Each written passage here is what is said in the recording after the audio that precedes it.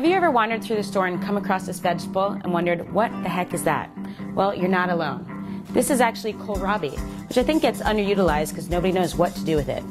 It's German for cabbage turnip, and it actually has the flavor a cross between a broccoli stem and a turnip.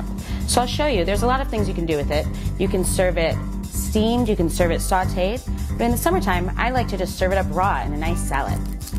So just trim off the greens, and what you want to do is sort of start cutting it from the top. The bottom tends to get a little bit woody, as you can see the stem on the bottom. Just trim off the top, grab your mandolin, and just give it a nice shave.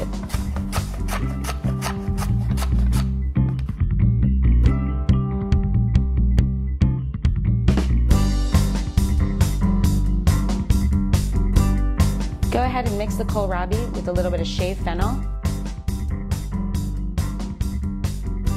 some Bing cherries, and just a little salt and pepper. Keep it simple.